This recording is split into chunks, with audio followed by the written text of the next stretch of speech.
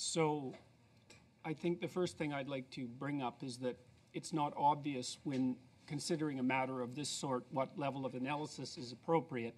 If you're reading any given document, you can look at the words or the phrases or the sentences or the complete document, or you can look at the broader context within which it is likely to be interpreted. And when I first encountered Bill C16 and its surrounding policies, it seemed to me that the appropriate level of analysis was to look at the context of interpretation surrounding the bill, which is what I did when I went and scoured the Ontario Human Rights Commission web pages and examined its policies. I did that because at that point the Department of Justice had clearly indicated on their website in a link that was later taken down that Bill C16 would be interpreted within the policy precedents already established by the Ontario Human Rights Commission. So when I looked on the website, I thought, well, there's broader issues at stake here, and I tried to outline some of those broader issues in the initial. You may or may not know, I made some videos criticizing Bill C16 and a number of the policies that surrounding it. And I think the most egregious elements of the policies are that it requires compelled speech. The Ontario Human Rights Commission explicitly states that refusing to refer to a person by their self-identified name and proper personal pronoun, which is the pronouns that I was objecting to, can be interpreted as harassment, and so that's explicitly defined in the relevant policies.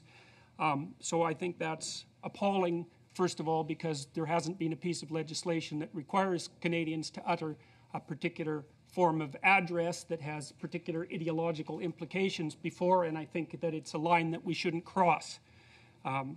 Then I think that the definition of identity that's enshrined in the surrounding policies is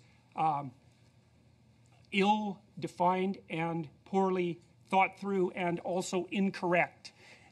It's incorrect in that identity is not and will never be something that people define subjectively, because your identity is something that you actually have to act out in the world as a set of procedural tools, which most people learn, and I'm being technical about this, between the ages of 2 and 4. It's a fundamental human reality. It's well recognized by the relevant, say, developmental psychological authorities. And so the idea that identity is something that you define purely subjectively is an idea without status as far as I'm concerned. I also think it's unbelievably dangerous for us to move towards representing a social constructionist view of identity in our legal system. The social constructionist view insists that human identity is nothing but a consequence of socialization, and there's an inordinate amount of scientific evidence suggesting that that happens to not be the case. And so the reason that this is being instantiated into law is because the people who are promoting that sort of perspective, or at least in part because the people who are promoting that sort of perspective know perfectly well that they've lost the battle completely on scientific grounds.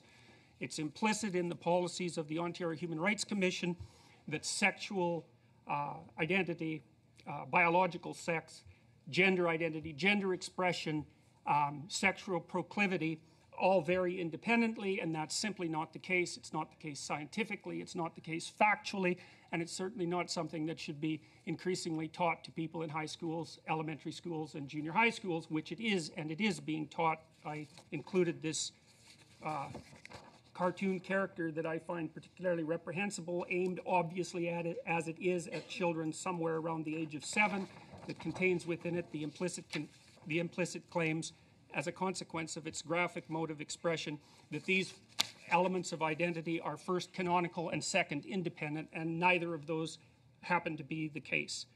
I think that the inclusion of gender expression in the bill is something extraordinarily peculiar, given that gender expression is not a group, and that, according to the Ontario Human Rights Commission, it deals with things as mundane as how behavior and outward appearance such as dress, hair, makeup, body language, and voice, which now, as far as I can tell, open people to charges of hate crime under Bill C16 if they dare to criticize the manner of someone's dress, which seems to me to be an entirely voluntary issue. So I think that the Ontario Human Rights Commission's attitude towards vicarious liability is designed specifically to be punitive in that it makes employers responsible for harassment or discrimination, including the failure to use preferred pronouns. They have vicarious liability for that, whether or not they know it's happening, whether or not the harassment was, and whether or not the harassment was intended or unintended. Right. And so I'll stop with that. So, what do you have to say about the facts of what's presently in the criminal code and your reflection that somehow the genocide heading, the heading on public incitement, on willful promotion of hatred, somehow that these provisions should not be included under those headings?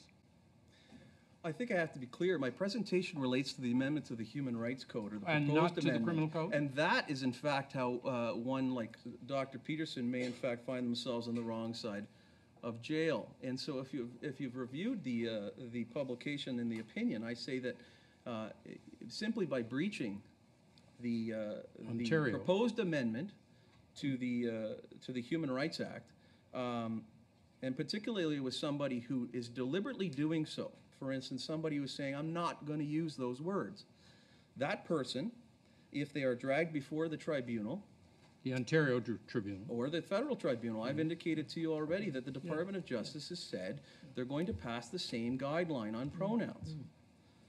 And so what I'm suggesting to you is that if somebody says, I'm not going to use those words, are brought before the tribunal, the federal tribunal, and the tribunal then delivers an order for a payment of a fine, and alternatively, a non-monetary remedy, i.e. cease and desist order, an order to do something, to compel them to do something. And that person who's brought before the tribunal says, I'm not doing that. They will find themselves in contempt of court, and prison is the likely outcome of that process until they purge the contempt. That's what I'm suggesting. I'm not suggesting to you that, that the amendments to the criminal code, well, I'm not advocating genocide, I guess let's just say that. And my presentation here is restricted to what I see as the pronoun policy issue and the compelled speech issue. So it covers the provincial legislation that you strongly disagree with, that we've had in place in the provinces for decades in some cases. It is the policies that were enacted after it left the legislature and which will be enacted after this bill leaves this committee. I would also like to add to that the fact that once I made the video stating that I wouldn't use the Z and Zer pronouns, for example, which I regard as part of an ideological linguistic vanguard, the university lawyers, after carefully considering what I said, sent me 2 letters to cease and desist in my public utterances because they believed that not only was I violating the university's standards of conduct, but that I was also violating the relevant provisions of the Ontario Human Rights Commission. Therefore, as far as I could tell, vindicating the statement that I made when I made the video to begin with, which was that the act of making the video itself was probably already illegal. And they didn't do that lightly. Under provincial law? Yes. Okay. Senator Platt. However, Dr. Peterson, can you comment on the notion of respect where some of your critics say, why can you not just respect your students, just use the gender-neutral pronouns? How do you respond to that? Well, first of all, I'd have to be convinced that doing so would do more good than harm, and I don't believe that. And I think I'm actually in a reasonable position to justify my claim. I think that the danger that's intrinsic to the law far outweighs whatever potential benefit it might produce, especially given that there's no hard evidence whatsoever for any benefit. I would also like to point out that the people who are promoting this legislation claim to be acting on the behalf, say, of the transgendered community, but they weren't not elected nor appointed to act as such representatives and are doing it on their own say-so. I've received many letters, at least 30 now, from transgendered individuals indicating that they are not in accordance with the claims of these so-called representatives to be representing, or with the intent of the legislation, which has actually made them more visible rather than less visible, and the less visible is what they had preferred. With regards to respect, is that you don't meet people, generally speaking, in a mutual display of respect. You generally meet people in a mutual display of alert neutrality, which is the appropriate way to begin an interaction with someone, because respect is something that you earn as a consequence of reciprocal interactions that are dependent on something like reputation, which is also a consequence of repeated interactions. And so the notion that addressing someone by their self-defined self-identity is necessarily an indication of basic human respect for them, I think is an entirely spurious argument, especially given that there's no evidence that moving the language in a compelled manner in this direction is going to have any beneficial effect. We're supposed to assume that just because hypothetically the intent is positive, that the outcome will be positive, and any social scientist worth his or her salt knows perfectly well that that's rarely the case. I would like either one or both of you to comment on whether you could explain why an individual may have a strong objection to undertaking such a training.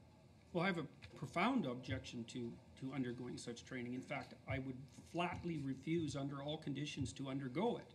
And the reason, there's multiple reasons for that. The first reason is that the science surrounding the so-called charge of implicit bias that's associated with perception is by no means settled to such a degree that one of the three people who designed the most commonly used measure, which is the implicit association test, has detached himself from the other two researchers on the grounds that the use of the test has far transcended its scientific validity and reliability. It's nowhere near valid or reliable enough to be used in the manner that it's been using. And even the more pro-IAT researchers who developed the test have admitted to that publicly, even though they haven't stressed it nearly to the degree they should have. So first of all, the science is not settled and is being used absolutely inappropriately. And I can say that as a clinician because I know and as a psychometrician, I know the criteria for using a test for essentially diagnostic purposes, and the IAT doesn't even come close to what's necessary.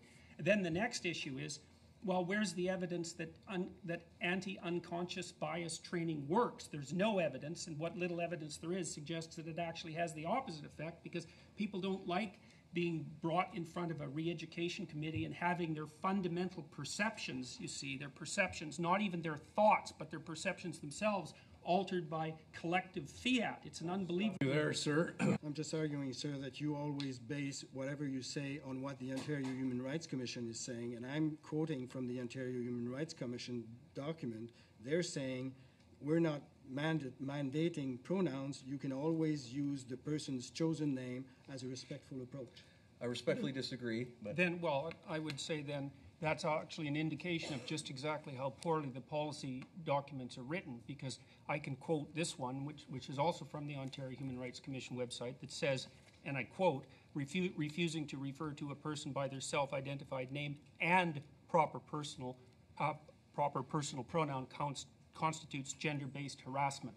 And so if the policies were written in a coherent manner and there wasn't internal contradictions, then your statement would be a reasonable objection. But since it's not written that way, and I do believe firmly that that's a testament to the degree to which it's a poorly written set of policies, is that it's full of internal contradictions, and that'll be worked out very painfully within the confines of people's private lives.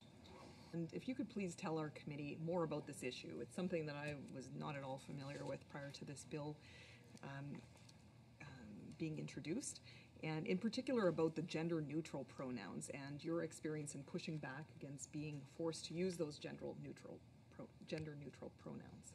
Well, I don't think the people who initiated this legislation ever expected that there would be an absolute explosion of identities, first of all, and also of so-called personal pronouns, as there has been. I think Facebook now recognizes something like 71 separate gender identity categories, each of which in principle is associated with its own set of pronouns.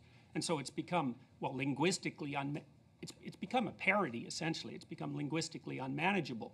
And it's also the case that words can't be introduced into the language by fiat.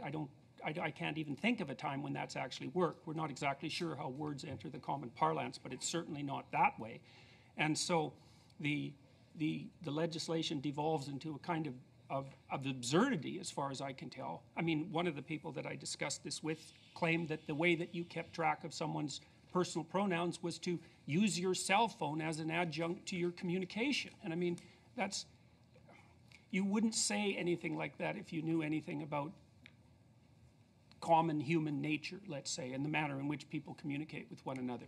Okay, so the types of pronouns you're talking about, just so everyone's clear, because I don't think these are common parlance, Z and Zer, and what other sorts of gender-neutral pronouns are we discussing here? Well, I have a very bad memory for that sort of thing, but if you're interested in it, you can find lists of them very rapidly on the web, and they've been produced by, I think, they've been produced by people whose essential desire is to gain linguistic control.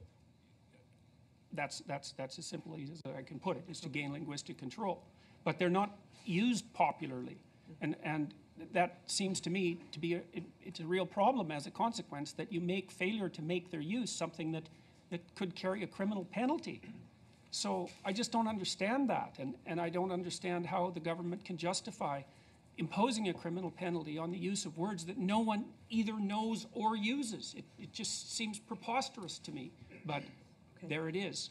Could you please also tell us a little bit more about your personal experience in pushing back against this? And I mean, many are familiar with your story, but not everyone, so I just want to give you a little Well, bit I made a opportunity to video, talk about that. actually I made 3 videos, but we'll just talk about one of them. I made one criticizing Bill C16 for the reasons that I already described, because I went and read the policies, and they made my hair stand on end to the surrounding policies. And so I made a video stating essentially that and detailed out my reasons. And you know, I've been following the battle of, let's say, ideologies on campus for a very long period of time, and I suppose I have some expertise in that. And there's an ideological war that's ripping the campuses apart, and it's essentially between an ideological variant that's rooted in what's come to be known as postmodernism, with kind of a neo-Marxist base, and modernism, I would say. And that's accounting for all the turmoil on the campuses, and I see this as an extension of this campus turmoil into the broader world, and I really believe that is the proper level of analysis. I truly believe that. And so I said that I believe that this is a vanguard issue in a kind of ideological war, and that I'm not going to participate on the side of the people whose ideological stance I find reprehensible, unforgivable and reprehensible, especially the Marxist element of it. And so I announced that I wasn't going to use these words because I don't believe that they're instantiated to protect anyone's rights. I believe that the ideologues who are pushing this movement are using unsuspecting and sometimes complicit members of the so-called transgender community to push their ideological vanguard forward, and I firmly believe that. So I'm not participating in that. And the fact that it's potentially illegal for me not to participate in that is something that I regard as, I think that's absolutely dreadful. It puts a shudder in my heart as a Canadian that we could even possibly be in a situation like that. You know, if the identity claims that are instantiated in the policies surrounding this legislation are applied, it's going to be hell for the psychiatrists, excuse my language. It's going to be very difficult for the biologists and the psychiatrists next. And I think we'll see that happening very soon. If I turn to you and say, look, please call me they, because that's how I see myself now. Because it's hurtful for you to call me sir, or miss, whatever it would be. But you refuse. And I say, well, okay, if you're uncomfortable with that because you're not comfortable with that, call me Mark. And you refuse. Were you to continue to call me by the name that I'm telling you is hurtful to me, is that not, in fact, something that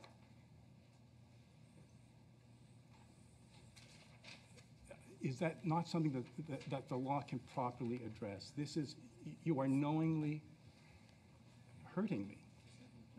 And in that respect, our courts ultimately, I think, are capable of striking a proper balance between people who slip up or who, for whatever reasons, just can't get the words out of their mouth, and those that persist in intentionally causing harm. Opportunity to respond. Would you agree with my characterization? Very briefly, sir.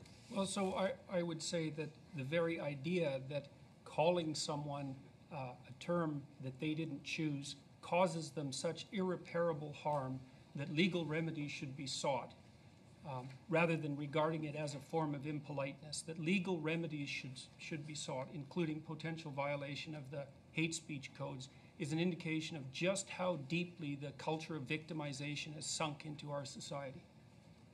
That's one more. Okay, Mr. Barron, you spoke about the chilling effects of overly broad legislation. I'm wondering if you consider the terms gender identity and gender expression to be equally broad, or do you consider one broader than the other? With regards to the chill, it's already the case, and I've seen this among my own students when they're teaching personality, which is what I teach, which also involves assessment of gender differences between men and women, that the proclivity now is for the advanced PhD students to avoid any such discussions in their classrooms because the potential cost of transgressing against an unknown norm, let's say, is so high that it's just easier to teach other things. And so I've seen that clearly and with multiple people. And I would also say that it's no trivial matter that the Department of Justice's link to the Ontario Human Rights Commission and their statements about how this legislation was going to be interpreted mysteriously disappeared in the middle of December. Of all the things that have happened to me, happened in relationship to this that I've been studying, I think that was the most chilling. It's like, because it was the, what would you say? It was the smoking pistol, right? Because the issue is, what's the right level of analysis? Are you just supposed to look at the legislation? Well, since the Justice Department said, no, you're supposed to look at the surrounding policies, well, that's what I did, and that's what I based my case on. And then all of a sudden, the link to those, the link tying those two things together just vanished, and people had to go into the Internet archives to fish it back out so that it could remain part of the public record.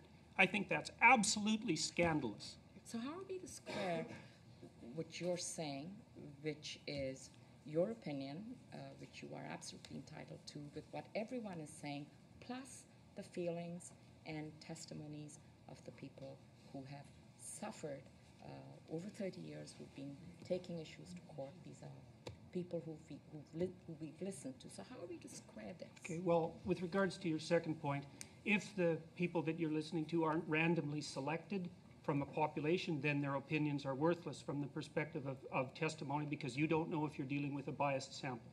And that's a big problem with the public consultation process that underlied this bill. And you can not appreciate that if you'd like, but it's standard practice in any polling institution or any body that's attempting to extract a genuine opinion out of a so-called community of people. And if that isn't followed, then you can't tell if the information that you're receiving is biased. And this, with regards to your first point, what exactly are all those people who aren't thinking the same way as me saying? You said that there's a bunch of them and a bunch of groups, but you never said what they're saying precisely. Well, I think our chair would rule me out of order if I proceeded. No, you're fine. To read out what they're all saying. But in general, they say they oppose discrimination and harassment because of gender identity and gender expression. And then there's 3 pages, which I can share with you. I oppose discrimination against gender identity and gender expression. That's not the point. The point is the specifics of the legislation that surrounds it and the insistence that people will have to use compelled speech. That's what I'm objecting to. I've dealt with all sorts of people in my life, people who don't fit in all sorts of different ways. I'm not a discriminatory person. There's 500 hours of my teaching to my classrooms on tape on YouTube, and nobody's found a smoking pistol. I'm not a discriminatory individual, but I think this legislation is reprehensible, and I do not believe for a moment that it will do what it intends to do. I also don't think that my opinion deviates substantially from the bodies that you're describing, because you haven't provided any evidence that they say anything other than discrimination is a bad thing. And I think that unreasonable discrimination is a bad thing. And it's unreasonable when people are judged for any reason other than the specific competence that they bring to, say, a given position. It's not in anyone's best interest that that occurs. But I don't think that you've demonstrated in the least that the opinions that I'm putting forward exist in opposition to the standard practices, say, of my particular discipline. So. May I follow? Mm-hmm. Could you repeat one more time your response to Senators Gold and Pratt that the Ontario Human Rights Commission has provided what I would say reasonable alternatives to your objection to using pronouns? Well, I think it's been made clear in the presentation so far is that it depends on which part of the Ontario Human Rights Commission's policies you read. And that's a big problem. I mean, one of the reasons I criticized this to begin with was because when I went through the policies, I could see that they're absolutely incoherent. So for example, here, let me give you another example. So there's an insistence in the Ontario Human Rights Commission that sexual preference is an immutable phenomena, which indicates, at least in principle, that it's biologically grounded. But by the same token, in exactly the same policies, they presume that sexual identity, and gender expression are entirely independent. It's like, sorry guys, you can't have both of those because one's A and one's not A, and you can't put those together. And like, there's endless numbers of places in the policy surrounding Bill C16 that are characterized by that kind of logical incoherency. And I mean, what's it going to do to people who are transgender, who are making the claim that they were, say, born that way at birth, which is a strong claim? That's a biological claim. It indicates that there's a direct causal connection between some biological phenomena and the expression of a particular identity. It's actually the strongest defense that people who have, let's call them non-standard sexual identities or gender identities, have to defend their claims. I have to wrap it up there. And are there studies or statistics about the consequences that this bill would have on those people? Would this bill save as many lives and help as many people as it says? Well, in principle, we would have that information if the policies that have already been introduced by the provincial governments were assessed properly. But as far as I know, there's been no studies indicating that the introduction of this legislation specifically has done anything to modify the unfortunate rates of suicide, depression, anxiety, and so forth that are characteristic, well, you could say often of marginalized groups, but that's a bit of an overstatement. So no, I don't, that was part of my original claim, is that there's no evidence that this sort of legal redress, let's say, is going to produce any of the positive consequences that are intended. And I do believe that by making the issue, let's say, painfully visible, that's one way of thinking about it, it's actually had the opposite effect. And it's, you know, it's very, very common, and this is something that's well known in the relevant social sciences, that just because you intend something to happen when you make a large-scale transformation doesn't indicate in any manner that that's going to be the outcome. I mean, it would be lovely if things were that simple. And I mean, the best social scientists always insist that you build an outcome analysis into any broad-scale, what would you call, social intervention, because there's a good chance it'll backfire. There's a high chance it'll backfire. So it's all presupposition. And it's based, at least in part, on the notion that the transgender community is a community and that there are voices that speak for them homogeneously and that this is what they all want and that it will work as intended. And to me, looking at this from the social science perspective, there's nothing about it that's credible. Missy? And I also don't buy the intent, so. And in my opinion, when we look to the provincial definitions set up by the commissions, we are enshrining the theory of a gender spectrum into the law. I wonder if you can comment on that. That's exactly what we're doing. And I think that might even be more dangerous than, in my opinion, than the compelled speech issue, because the social constructionist view of gender isn't another opinion, it's just wrong. So, because, and I can tell you why that is fairly, I'll take 1 minute to do that. Please.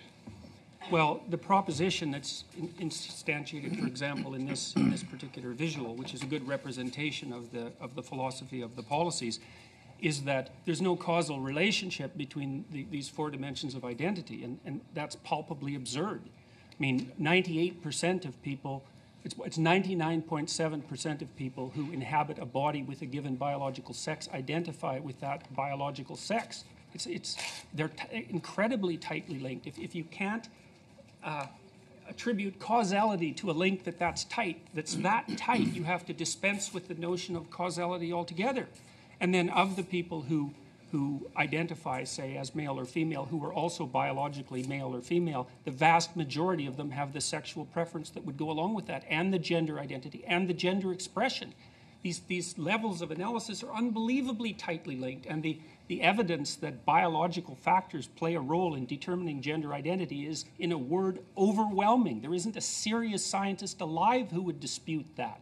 Now, you get disputes about it, but they always stem essentially from the humanities. And as far as I'm concerned, I've looked at it very carefully. those arguments are entirely ideologically driven. It's a tenet of the ideology that identity is socially constructed. And that's partly why it's been instantiated into law, because there's no way they're going to win the argument. But they can certainly win, let's say, the propaganda war, especially by foisting this sort of reprehensible advertising information on children. And that's part of the express intent.